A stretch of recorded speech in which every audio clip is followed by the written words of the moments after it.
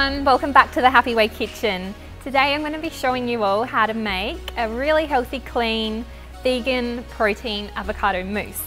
So what we're going to need for the recipe is I'm using the Happy Way Choc mint protein powder, however you could use any of the flavours in the vegan range.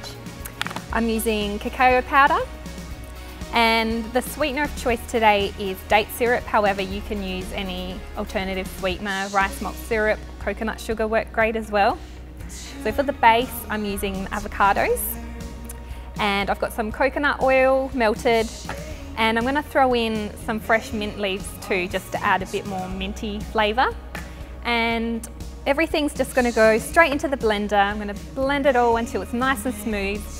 Pour the mixture into some little ramekins, set it in the fridge, and then at the end I'm going to garnish the choc mint mousse with some fresh mint leaves and some raw choc mint chocolate.